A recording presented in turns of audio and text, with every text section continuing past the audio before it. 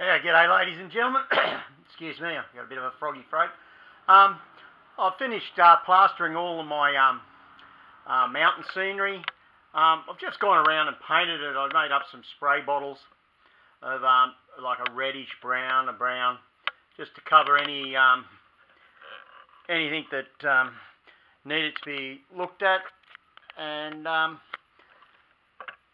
I think it turned out all right. They look pretty good to me. I'm not worried about the overspray because that'll get covered up with the sky and the plants and everything else. Had a lot of fun doing this. This is, if you remember, if you had a look at the other two videos, that's just foam that was waste.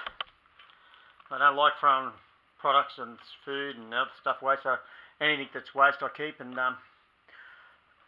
this is all I could use it, so I put that over, and then I used kitchen cloth chucks, or is what we call them over here in Australia, and covered that with a soupy plaster mix, waited till it dried, and then I've used little spray bottles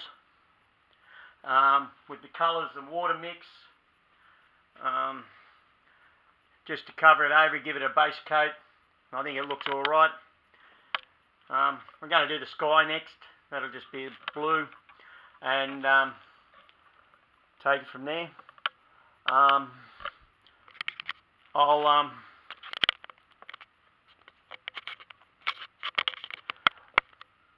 Yeah, blue sky. Maybe some green highlights. Like green highlights. After I've done the baseboarded browny, dirty brown colour, just to cover up all the whiteness. But yeah, I'm quite happy with the way it turned out. This is a nice short video, just 2 minutes or 3 minutes. Hope you enjoyed it. And that white spot's a PowerPoint that I couldn't move. Well, I could have, but I didn't want to. It holds all me whenever I have Christmas lights or anything put outside. That's the PowerPoint I take them off. Alright, thank you for watching. Have a good day.